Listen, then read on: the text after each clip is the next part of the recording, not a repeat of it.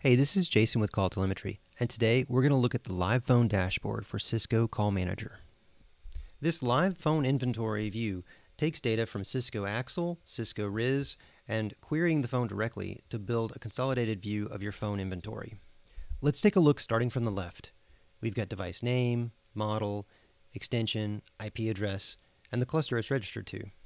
But we can also show why the phone was last unregistered.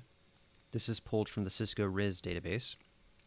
And then also when the phone was last seen. You may have seen this in Callmanager when the phone has an IP address, but it's not really registered. This data is not just live, but written to database, so you can go back and reference when the phone was last seen and why it was unregistered. Next up, we have firmware. And from this section over, this is collected directly from the phone's web interface. So we gather the firmware. We also query the phone and calculate the resulting subnet mask that the phone is actually using. Then we also pull all the CDP information. You can of course see the serials on the phones, and you can also use the export button on the left to get a CSV export of all the data. You can press the control button on the right to remotely control and see the screen of the phone. And there are hidden overlay buttons here that highlight just lightly when you hover over them. So if you want to make a new call, just press the soft key button and it activates that soft key, and that would cancel it. Let's take a look at the settings page and the APIs required to make this work.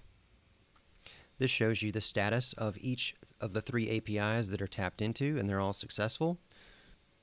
We can also test each integration, and in this case we see success on these 2. This one takes a little bit longer because it grabs the first registered phone off of the username here and then tries to grab a screenshot. We've got success here.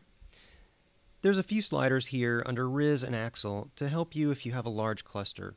So there are some throttle limits around Cisco RIS, and sliding these around will help you understand how many phones can be gathered from Callmanager within each interval. Visit the website for more information on the free Community Edition features. And if you like this video about the Cisco Inventory Report, make sure to hit the like button or subscribe, because your feedback directly impacts the product development.